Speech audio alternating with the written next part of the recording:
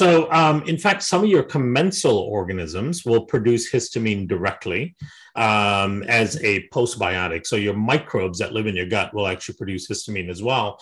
Often it's a way of signaling to the immune system that there is a chronic infection or there's some sort of dysfunction in the ecosystem, right? So if you have latent viruses, for example, that inhabit your system, long-term viruses like cytomegalovirus, Epstein-Barr, and so on, those types that know how to hang around for a long period of time without being detected by the immune system, those can trigger microbes in the region to produce histamine.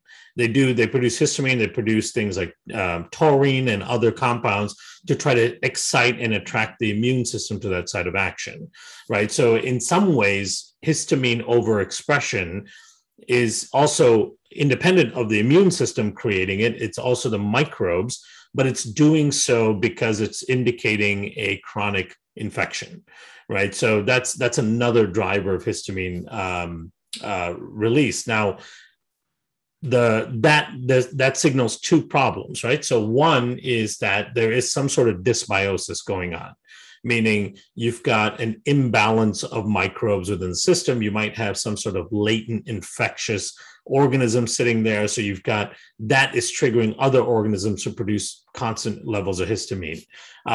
Or you could also have pathogens or opportunistic pathogens that will produce histamine as a way of distracting the immune system from its presence, right? So certain opportunistic organisms do well under inflammatory conditions, and they try to elicit those inflammatory conditions by producing compounds that either A, will directly activate the innate part of the immune system, right, to upregulate inflammation, or B, produce molecular mimics to parts of your own cells and so on to activate the immune system and misdirect the immune system to a different target, right? So a lot of it comes down to that ecological problem of dysbiosis. And these are systems in place to protect the host, but they pretty quickly go awry when you've got an imbalance of microbial activity in the system, right? So, and it's also important to note at this point, so your audience understands that the way we function, the way our immune system functions, is our immune system is one of the only systems in the body that is constantly adapting to the environment, right? The whole idea of the immune system is it's the only immune system within ourselves that is directly designed to protect the host, which is us, right? However, the immune system functions differently depending on where you are, right? If you live in Mexico City, your immune system functions differently and has different tolerances than if you live closer to the Arctic Circle, right? Very different ecosystems, environments, different pathogens, different allergens, different food components, environmental components, and all that. So your immune system has to adapt to its ecosystem. And it's one of those systems that's constantly adapting because weather changes, right? Season changes, completely changes the antigens around you, right? That trigger immune responses. So your immune system is supposed to continuously adapt. The way the immune system adapts is it uses the microbiome as a translational tool. The microbiome provides the immune system signals on what is going on in the environment. The immune system on its own does not know how to read the environment that you're in and adapt to it. In particular, the idea of what to attack and what not to attack, right? Because as important as it is for the immune system to understand what is a pathogen and attack it and protect you from it, it's equally or arguably even more important for the immune system to not attack all of the myriad of things it encounters that it shouldn't be activated, right? So that tolerance is dictated in large part by the microbiome. Okay, amazing. So we've got endogenous production in immune cells. We've got microbes producing histamine as a kind of defense mechanism to help them survive.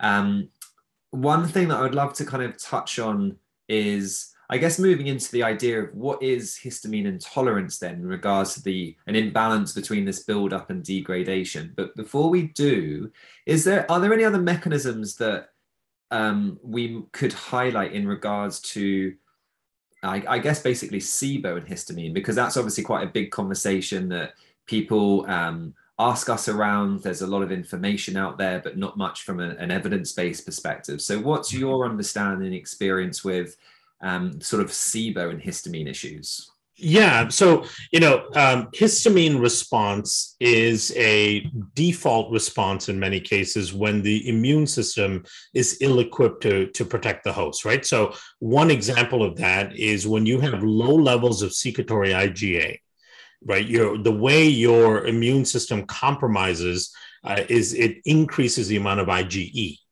Right. So when you don't have the B cells adequate enough to produce the IgA, and IgA should be constantly produced and changed based on what the microbiome environment looks like in the gut, right? These B cells are sampling what's happening in the ecosystem, and then building tolerance to the microbes that are living in your gut, but then building intolerance and direction towards new microbes that might come in. So the IgA profile keeps changing. However, if you don't have enough of those cells, of the B cells activated to produce enough IgA, what tends to happen is you tend to get more activation of basophils, eosinophils, and all that to produce more IgE and histamine and allergic type of responses, right? That's kind of where your body goes as a default response to everything that's entering into the system. So when you look at somebody with SIBO, yes, there's the overgrowth part of it, right? So there's that small intestinal overgrowth. That's a signal of dysbiosis. But ultimately, what SIBO people have that really create that whole myriad of issues that they experience is they have severe leaky gut in their small bowel, right? Because there's a taxa shift of organisms. You get more gram-negative bacteria over time. You've got really high levels of bacteria that shouldn't be there. You're releasing more LPS into the environment. And so what tends to happen is you tend to get a depression of proper immune activation because you have the wrong bacteria, you have leaky gut, so you've got constant inflammation, and your secretory IgA levels will start to drop. The B cells that are supposed to be activated by the microbiome, by a healthy, diverse microbiome, actually don't get activated. And so your body responds by recruiting more inflammatory cells like basophils, eosinophils, with IgE, histamine type of response to that region, right? And then now, because you're losing oral tolerance, right? Because you need that B cell that's making IgA to help you develop oral tolerance to the organisms that live in your system. And you also need that healthy diversity and balance of organisms to upregulate the Treg system, which regulates all of the immune responses, right? You're getting a depression of both of those. So then the inflammatory histamine type of responses continue to escalate. And they continue to be triggered by these new organisms that are living in your small intestine that typically shouldn't be there, right? So it's a vicious cycle. So you're feeling it through bloating and the inflammatory responses and the intolerance to food and all that. You feel that, right? But what's actually also happening is you're getting a continuous perpetuation of this dysfunctional immune response because the key ones, the IgA, the Treg responses are being suppressed. So it's a cycle, right? It just gets worse and worse. That dysbiosis will increase over time. Leakiness in the gut will increase, more inflammation, less IgA, less Tregs, and that means more IgE, more histamine, and so on. Amazing. Okay, there's a lot there. There's a lot there, and the problem is then you develop this issue of what we're labeling as histamine intolerance. What that really means is that lots of things you eat, rather than triggering a tolerance response, is triggering an immune response. And that immune response happens to be a histamine-directed response because that's the part of the immune system that's now functioning to try to protect you, right? And you don't have the Treg system that's going, hey, we don't need to respond to this, turn it down, right? So now we've got this constant inflammatory response to everything that you're being exposed to. And of course, some things will trigger a higher response than others, just on the nature of the antigen. But that intolerance, it's not necessarily an intolerance to histamine itself, right? It's not that somehow you've become allergic to histamine or histamine itself is the sensitivity. Histamine is the communication tool that the dysfunctional immune system is using to amplify response. Okay. And does this start to explain why studies where they've taken participants with IBS, which obviously is a diagnosis of exclusion, as we all know, there's lots of research showing that there's this kind of migration of mast cells into the laminopropria or the gut lining, so it's kind of almost a double whammy, it sounds like. That's exactly right, because what they show is that as you lose diversity, the right type of diversity in the small bowel, even, or in the large bowel, it's equivalent for both.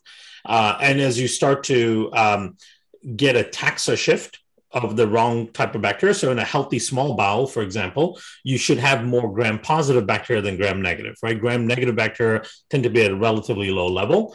But if you start getting this dysbiosis and increase in those microbes, you start getting lower activation of plasma cells and B cells to produce IgA.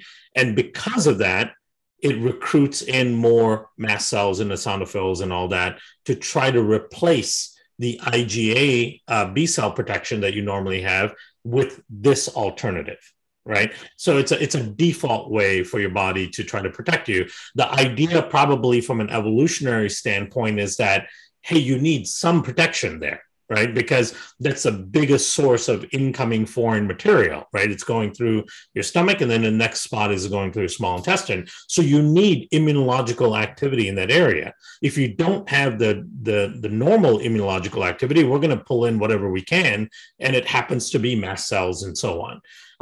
So it's all driven by this imbalance. But I think the good news here is that it doesn't solidify that this is now how your body works, right? There is a way of balancing it out and bringing back the IgA, bringing back the active, the right plasma cells, bringing back the Treg system, and then diminishing the mast cells. So that I think is the most promising aspect of all of this. Yeah, absolutely. And I guess maybe that's a great way to conclude the conversation. But if we back up a little bit before we start talking about some of how we can rebalance, modify what you've been discussing, would it be okay, I guess, just to touch on sort of DAO and the role that plays within the gut lining and how that can be compromised, which I guess, again, is another element to this whole conversation. Mm-hmm. And then I guess how several things that you've been bringing up there then connect back to the gut-brain axis and cognitive function. Right. Yeah. Well, so, let's start with the gut-brain axis and cognitive function, which is it's such an interesting area. It's really, I think, underappreciated by most people, especially when you look at people who are professionals dealing in psychiatric and mood disorders and all that, right? And it's evolving, it's coming around. I think the International Association of Psychiatric Physicians or something like that, I can't remember what the acronym is, but in the last 3-4 years, they've had more and more keynote talks around the gut-brain axis. So I think it's evolving, but obviously it's not quite there yet because gut-brain therapeutics are not the standard just yet, right? So what seems to be really clear, and a lot of this is from the research out of the APC in Cork, Ireland, which is one of the world's most renowned areas of research for gut-brain axis stuff. What seems to be clear is there are inflammatory pathologies in the gut that occur in the lining, in the mucosa, that translate into the lamina propria, and then, of course, into circulation or through the enteric nervous system, that then trigger inflammatory responses in the brain as well, right? And it does so by activating the HPA axis.